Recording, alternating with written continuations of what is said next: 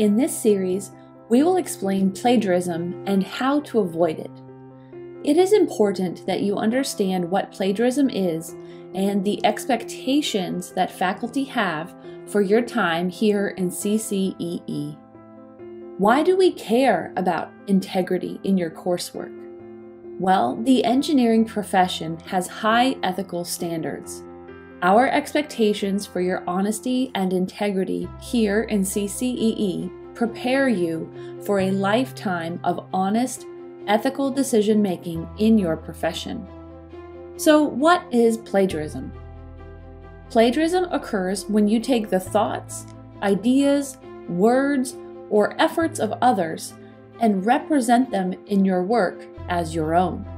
It is the responsibility of every student to know and understand academic integrity policies at NC State. So, how does NC State define plagiarism? Academic integrity is covered under the Student Code of Conduct.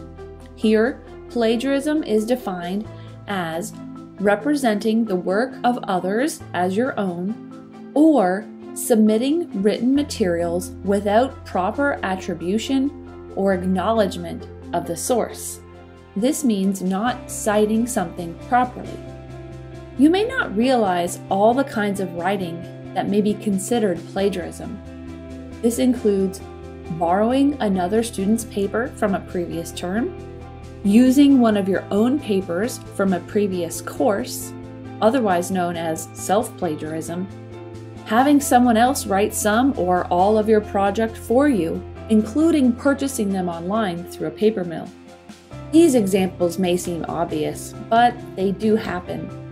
Other forms of plagiarism also include including materials or ideas from a source but not including any citation, thereby passing off the ideas as if they were your own, not using quotation marks and including proper citation, including page numbers, when quoting material word for word from a source, and adding extra sources you did not use in a paper to meet a minimum reference requirement for a bibliography.